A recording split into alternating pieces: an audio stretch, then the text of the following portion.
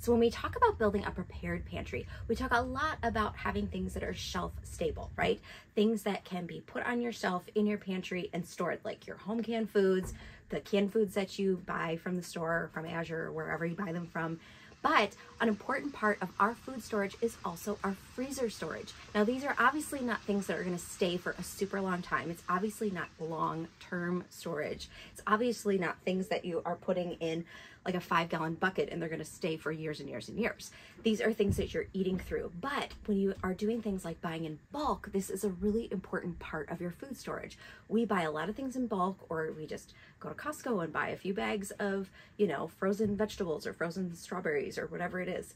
So today I'm going to take you through my freezer storage and talk about what we preserve there, why we do it, and how we manage that inventory, and even how we take some of those frozen things and turn them into canned goods.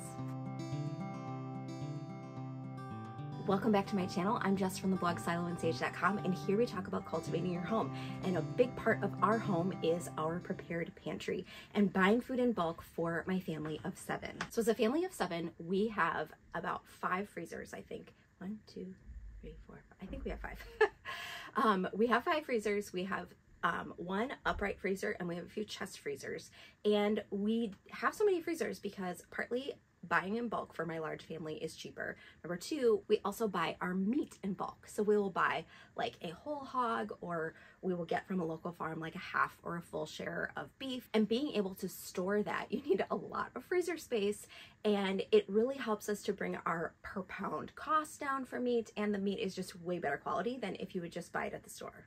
It also really helps us when we're buying things like fruit in bulk, whether we buy it from Azure or we get it from a local, you know, like a local orchard or something. It also helps us to preserve the garden harvest. Some of the things I really love to preserve from the garden harvest and put in the freezer are things like zucchini and carrots and greens like spinach and kale and Swiss chard. Celery is another one that we preserve from our harvest. So you can take your garden harvest, or if you're foraging, we have a whole side of our house that's filled with black wild raspberries. And if I had enough to preserve, if my kids didn't eat through them so quickly, we would preserve them and we could put them in the freezer. That's a really great way. You can make jams, you can make salsa, you can make bone broth. Like, there's so many things that if you're not ready to start canning, or if you don't have time to can it, preserving it by freezing is just a really, really easy way.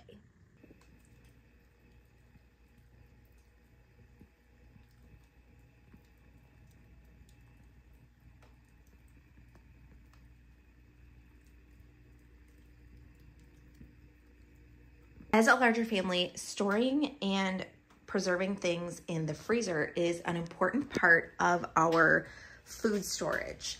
So I'm going to kind of show you some of the things that we keep in our freezers and the kind of things that we buy in bulk that we will freeze. If you've watched any of my grocery hauls, you will probably recognize some of the things that you're seeing in the freezer here.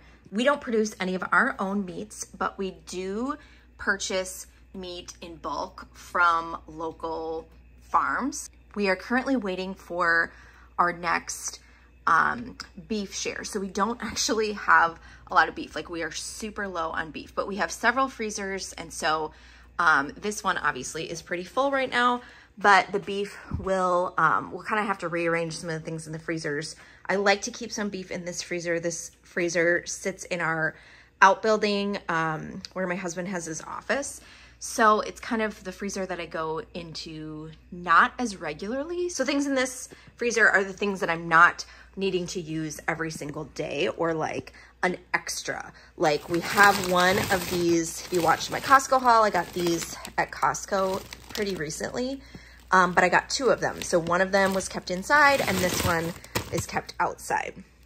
So I'll show you some of the things that we keep in here. I am not the most organized, as you might see. Some people are like super organized and they'll like keep beef on one shelf and, you know, fruit on another. And I am just not like that. Plus I have kids that will put things out in the freezer for me, and, you know, it just gets to be a mess. So I don't stress about it. I don't worry about it. So I'll show you some of the things that I like to keep in the freezer. So we've got some peas here that are from Costco. We have frozen bananas. We use a lot of frozen bananas. Fresh bananas do not last very long in our house, so I like to keep frozen bananas that I buy in bulk from Azure, and then I separate them out into gallon Ziploc bags, and then we'll take one in at a time and put it in our, you know, freezer in the kitchen. But we use these for smoothies, baking, whatever, you know, whatever we want to make. These cherry tomatoes are from the garden this year. I always keep cherry tomatoes in the freezer and then just use them for cooking throughout the year. I buy bread in bulk from Azure. I buy gluten-free bread. I do not make gluten-free bread. I have not mastered that. So I will buy this cinnamon raisin bread and this Rudy's gluten-free bread. There's only 2 of us that have to eat gluten-free bread. So I do not buy this every month. I probably only buy this every maybe 3 months, maybe. The cinnamon bread we eat a little more of because I like it a lot. I do not eat a lot of bread. I am one of the 2 in our house that needs to be gluten-free. My son, who is gluten-free, he eats a lot more bread than I do. And so he will eat this, but he doesn't eat tons of bread. He eats more like corn tortillas than bread. I also have these gluten-free bagels that I got from Azure that are all right. They're not the best, but they are a decent bagel option. We do make bread, but I also buy it in bulk from Azure so that I have it on hand, or just, you know, when we need quick meals, then I just don't have any homemade bread. We buy like 1 of these a month, and then we'll just keep whatever extras out here. Sometimes my kids will forget that it's out here, and we end up with more for a longer time. When I find grapes, especially organic grapes on sale, I buy them. I recently bought a bunch from Azure, and I freeze them. So my kids love frozen grapes. They like to just eat them, kind of like candy. So I will just buy them whenever I can in bulk from Azure, or like just whenever they're on sale at the store. I'll just buy a bunch of them at a time, freeze them up in gallon bags, and then my kids will just eat them as they are, or we'll add them to smoothies or something. So there's more frozen bananas back here. I think that is a very old bag of mozzarella cheese that's frozen. More frozen bananas. Bag of sweet potato fries from Costco that I sent a child out to find the other day for dinner and no one could find. And here it is, right in the front. Okay, so I freeze a lot of fruit. I've got these peaches that these peaches are from Azure. These peaches are actually from last year, and so I got to pull them in because you can see they are definitely needing to be used, but they last a long time. We will probably pull these in and make smoothies with them.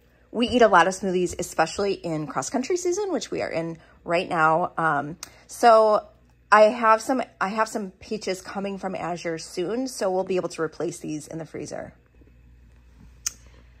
They really only have gluten-free donuts at Aldi a couple times a year. So I usually buy a couple boxes and stick them in the freezer just as a fun treat for something. I don't know. I don't have like a plan for those. These are from Costco. More bread, more gluten-free bagels. These back here are whole chickens. One of them, that one's from Azure. This one is from our local farm. More frozen grapes back there.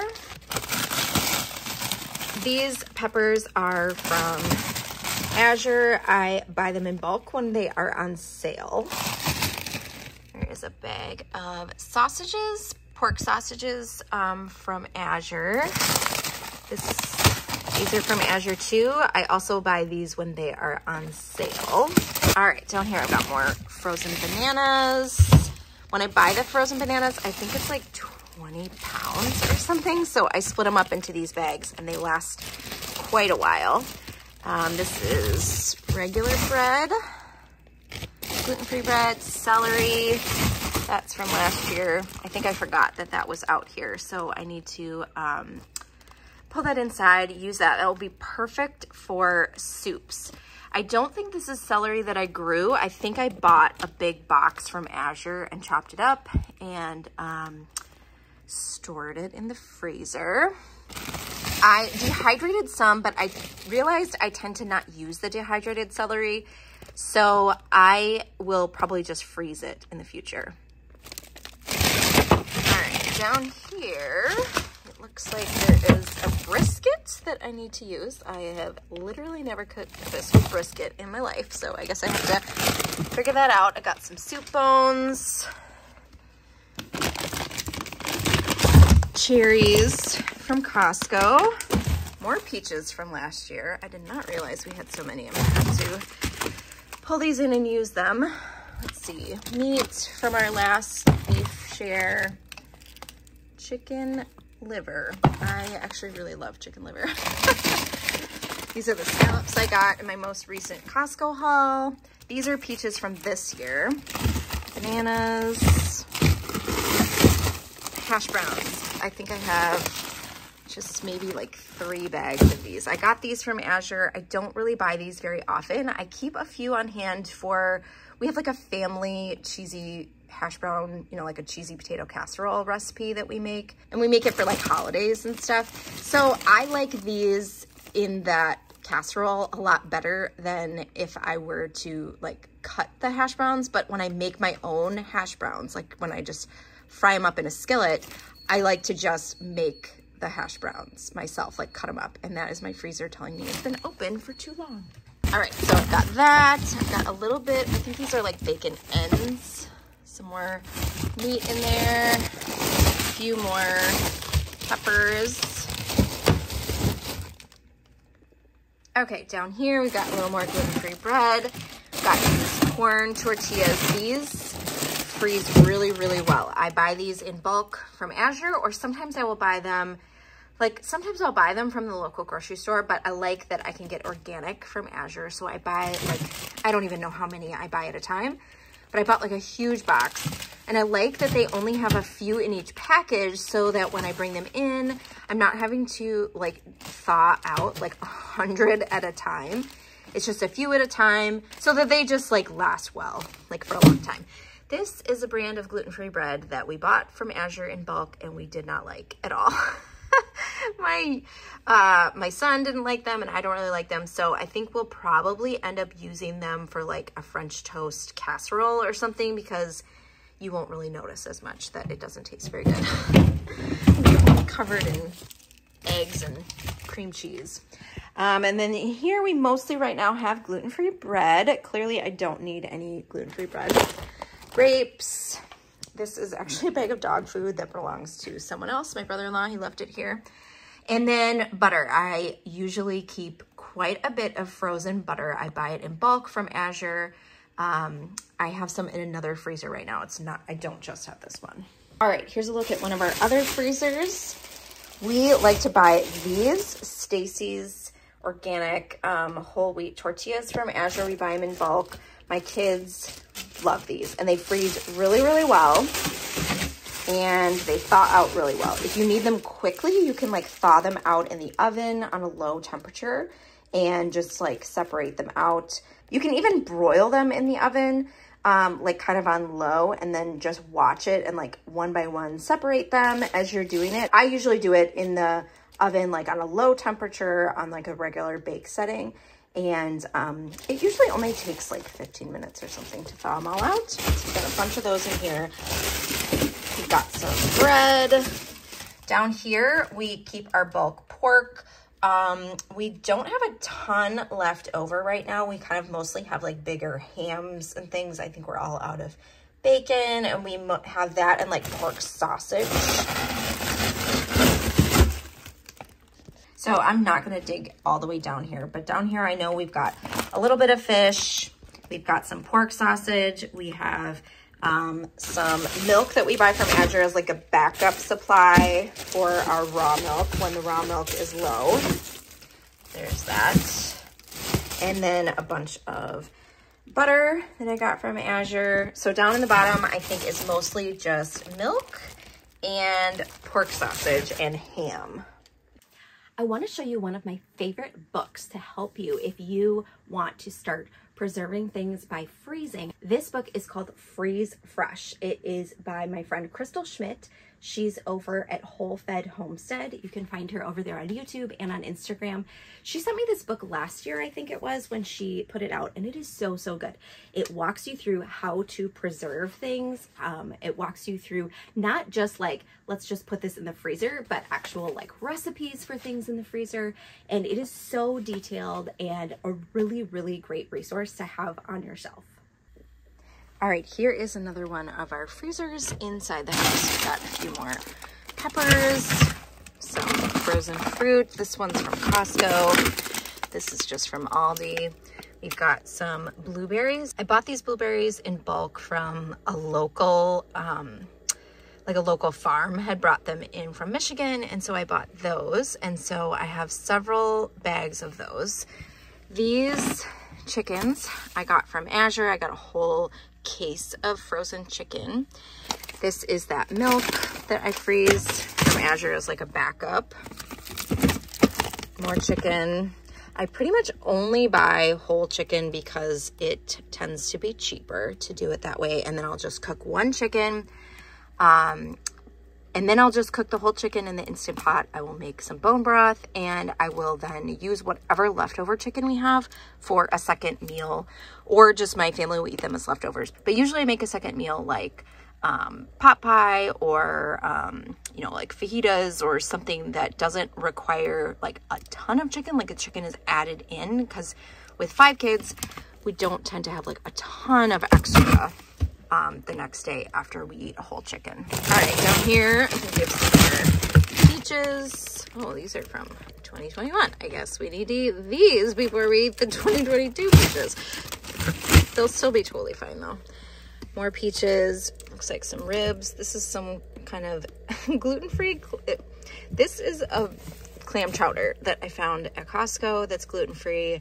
I actually bought it at Costco.com, like the online website that you can order groceries from. It's the first clam chowder I've seen that's gluten-free, which is why I bought it, because I don't know, I just like clam chowder.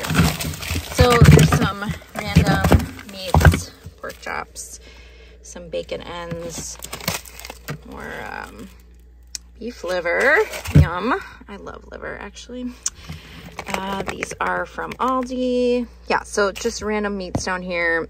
I could probably do to be a little bit more organized about this so I could find things better. But I've got some bone broth that I always forget about because it's frozen and I normally just use it right away. Since this is from 2021, I probably should use this. Clearly, I need a better organizational system so I do not lose things in the bottom of my freezer. So with these older peaches, I'm just gonna take them and cook them up and make them into jam in the next couple weeks, especially since I know I have some beef coming in October. I wanna make room in the freezers. So I probably will take that and cook that up. I tend to do that anytime we have like bulk produce or bulk meat coming in and I wanna make a little room. I'll just cook up a bunch of, like I made a bunch of cranberry jam.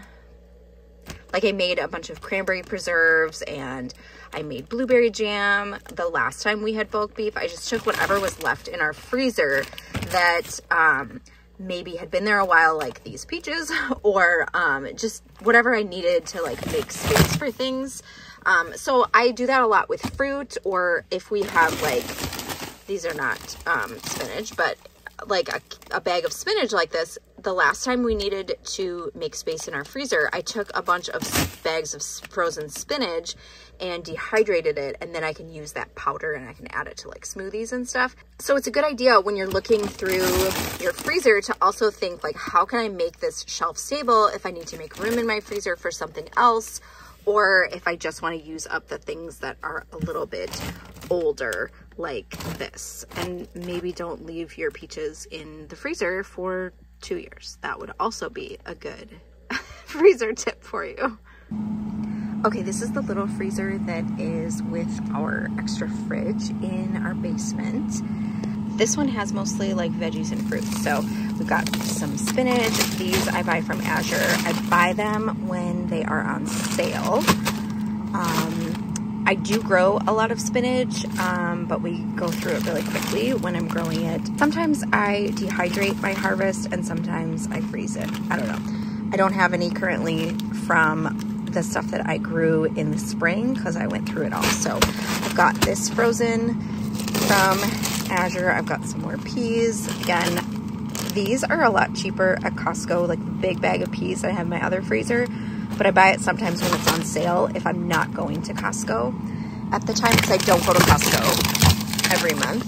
Strawberries from Aldi. This is gluten-free cheesecake from Aldi. I buy it when, like, I usually buy a few boxes when they have it like once or twice a year. So just because it's kind of a fun gluten-free treat, mostly for me. Beets. I love beets, and I like that these are super convenient. This to me is a convenience food that I will throw this in a meal, like roasted veggies, or if you're frying up potatoes, these are really great to put in. You can also dehydrate these and make them into like beet chips if you need space in the freezer. And you also can throw these in a smoothie. So a lot of these things, my kids will throw these foods into smoothies. Not the peas, but the spinach and the beets and the fruit are great for smoothies. We make a lot of smoothies. We don't do a lot of convenience foods, like frozen convenience foods. This is one that my husband asked for at one point. My kids really like these.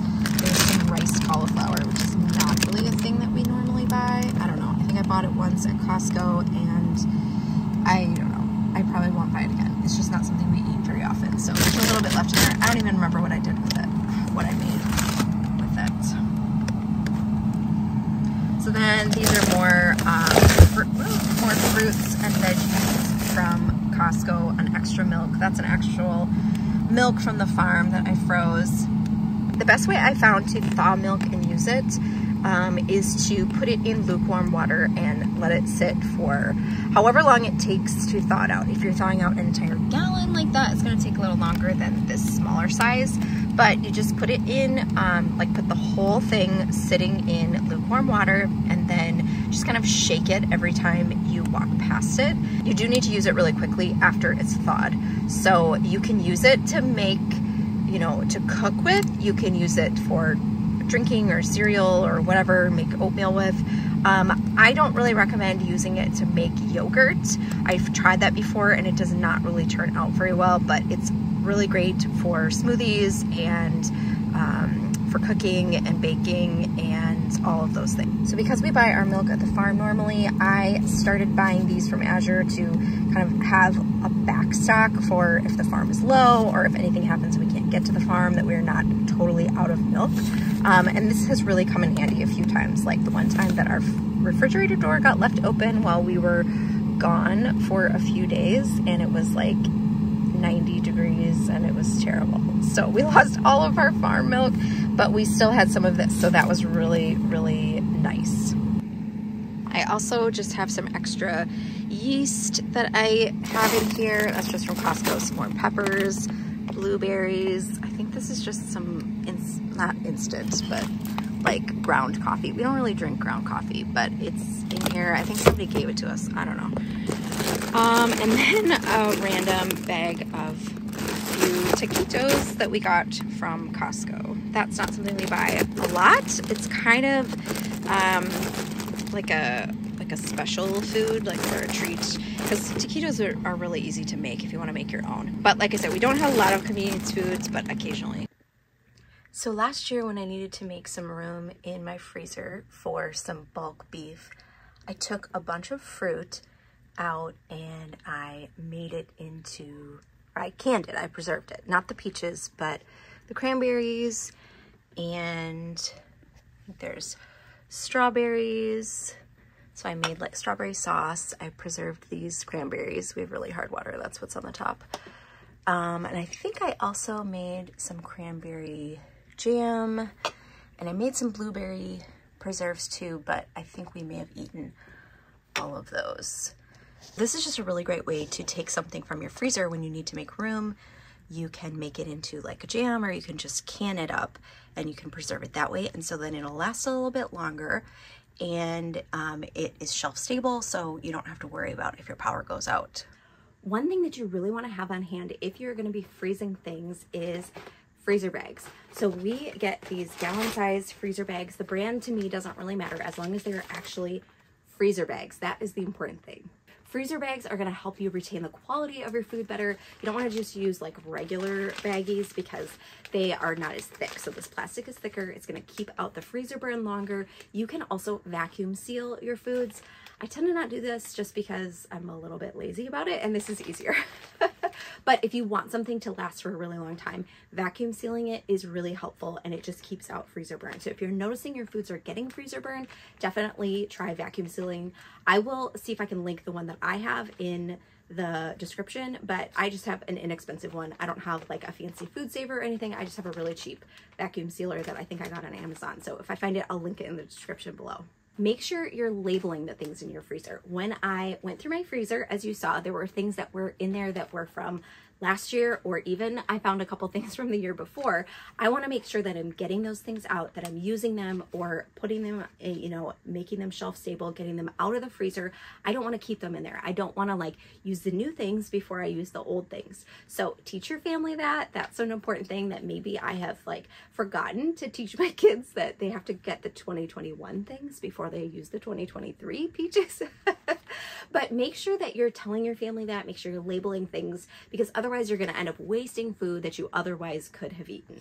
The other thing that is great to have when you are freezing things like vegetables, like zucchini and carrots especially, or like yellow squash, is to have a muffin tin. So what you want to do then is you want to shred up your zucchini or your carrots or your yellow squash and put them into muffin tins, and then you take the whole muffin tin and you put it into the freezer.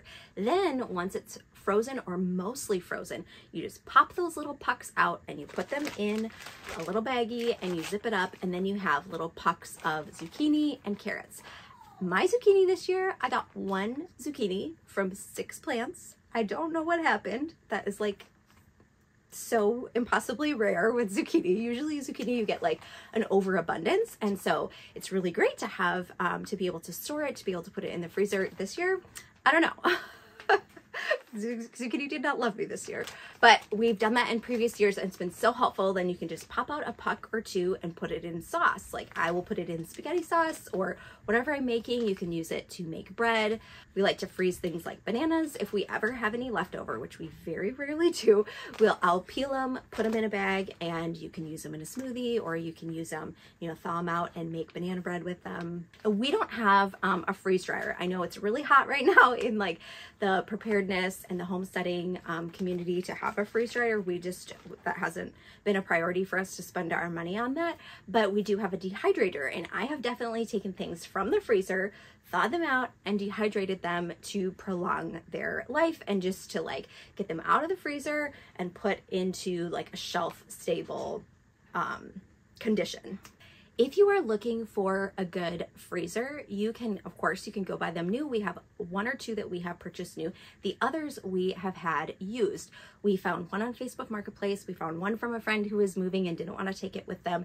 They are really easy to find usually on Facebook Marketplace, or even if you just need a little bit of freezer space and maybe you want an extra fridge, like we have an extra fridge that we keep like milk and produce and things in, you can get, you know, an extra fridge on Facebook Marketplace, and then you have that little bit of extra freezer space too. But you don't have to buy brand new. You can definitely go and find them on Facebook Marketplace really inexpensively. Watch for them, you know, in the summer at rummage sales or whatever, but usually on Facebook Marketplace, that's a great way to find them. Well, if you haven't already, make sure you head over to siloandsage.com/prepare and grab my free guide to a prepared pantry. Now, that guide is not talking about freezer things. It's not talking about food you'd keep in the freezer. It is talking about shelf-stable foods, but that's a big part. It's actually a huge part of building a prepared pantry, is having foods that are shelf-stable. If you want to see more of my videos about building a prepared pantry, I will link the playlist below and at the end of the video. So make sure you stick around and click on that playlist and watch those videos so you can see some more tips about building a prepared pantry and doing it on a budget and buying in bulk, which are all things I love to do and talk about. If you found this helpful, hit the like button, subscribe to my channel, and I will see you soon in another video. And in the meantime, keep cultivating your home, friends. Bye!